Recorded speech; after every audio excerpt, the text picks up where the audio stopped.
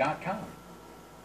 If someone has the measles, 90% of the people close to them will also get the measles if they haven't been vaccinated.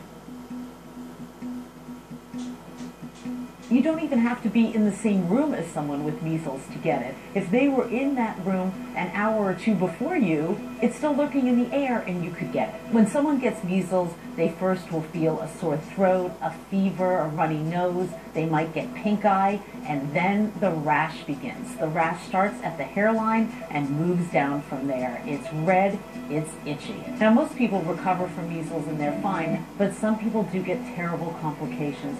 They can get pneumonia, they can have brain damage, and for every 1,000 people who get the measles, 2 or 3 of them will die. The Centers for Disease Control recommends that children get vaccinated between 12 and 15 months and then get a second dose between 4 and 6 years old. So most of us have been vaccinated against measles, but there's a set of people who can't be vaccinated. Babies under the age of 1, they're not routinely vaccinated, and people who have immune issues, for example, people who have cancer, they can't get vaccinated either. So all of us get vaccinated to protect them, and that's what's called herd immunity. So right now the outbreak is centered on California and mostly western states. However, it could spread across the country because people travel. People might not even know that they've been infected with measles. They get on a plane, they come to another state.